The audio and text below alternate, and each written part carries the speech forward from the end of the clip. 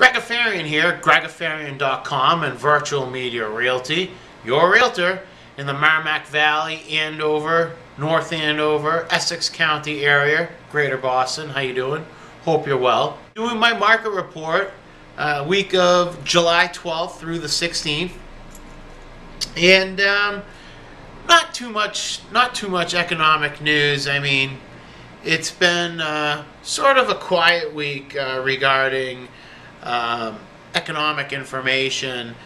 Today we did have the producer price index for June, which was good. It was down 0.5%, excluding food and energy, which is the core. It was up only 0.1%. So that was really good, and it was much better than expected. And now, you know, the people are coming out and saying, are we going to be headed for deflation? The Fed has said a few times that they're going to keep rates low this week, and they did also revise their economic numbers for the U.S. economy. So a lot of people are now starting to talk, is deflation a risk? And I don't know. I think that right now things are in check. We're doing okay. Jobless claims for the week ending July 10th came out today, and they were down 31,000 to a total first-time jobless claims falling to 429,000. And that was pretty good as well. The number that I thought was a little concerning was continuing claims, people continuing to file for unemployment, was up to 4.681 million versus last week's 4.4 million. So that was the weak number, and the market today is taking a little bit on the chin. Since the homebuyer tax credit has ended, home prices have gone down. 24% of all sellers have dropped their prices at least once since July 1st. So I thought that was a pretty interesting figure, and that was a 9% increase since June. So a little bit of, you know, not a big surprise, but this is more fuel for the buyers out there. If you're out there looking to buy, this is your time. 30-year fixed has also remained stable at 4.69%, and the 15-year is also remained stable this week at 4.12%. So those are good numbers for the buyer as well. Oil has done okay this week. It's at 75.65 right now, and gold is at $1,211 an ounce. Some things that I thought were interesting this week. First of all, I'd be remiss to talk a little bit about George Steinbrenner, New York Yankees. I'm a Red Sox fan, but you know, you got to give credit where credit is due. He did a fantastic job as Yankees owner. He died at the age of 80. Some interesting facts with him. He bought the Yankees in '73 for $8.7 million. Now the Yankees alone are worth well over $1 billion. He also spun off two different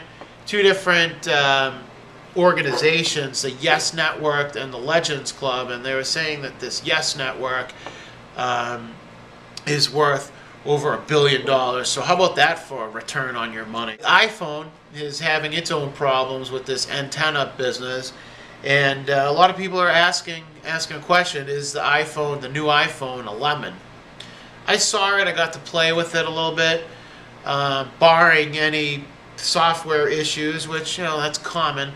I think it's a fantastic gadget, and a lot of people are talking, is the iPhone a BlackBerry killer? And I'd have to say I used to be bullish on BlackBerry, and I don't see how they're going to compete with them. I mean, I like the underdog though, but I don't know. The Apple is quite a product.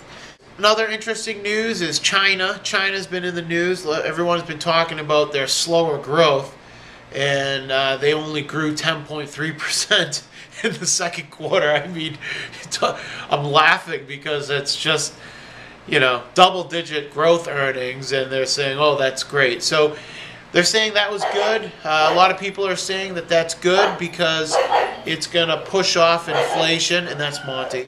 And then they had better than expected inflation figures, so that was also a really positive. I'd just like to give you my 2 cents. And the $64,000 question is, with very low inflation and rates at record lows, how is the Fed going to engineer a soft landing?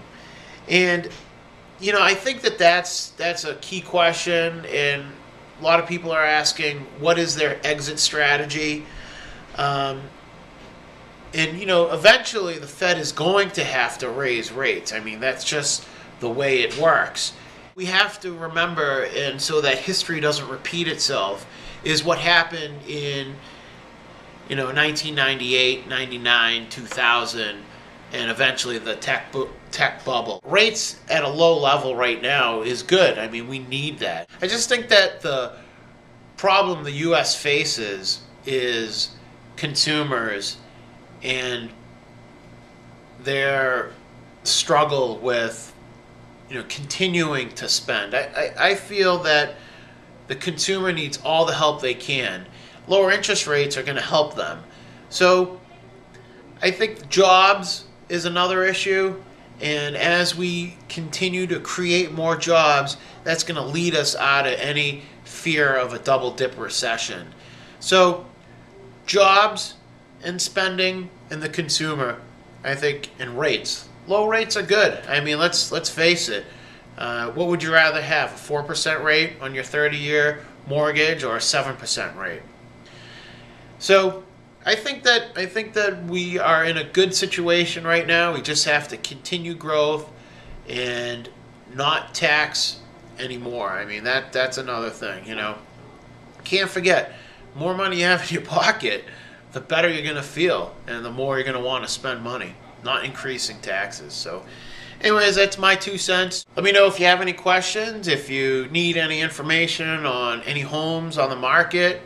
Give me a call, send me a message on Twitter or Facebook, email me, call me, the old-fashioned way. And I hope you have a great weekend. Take care. Greg Afarian, out for now.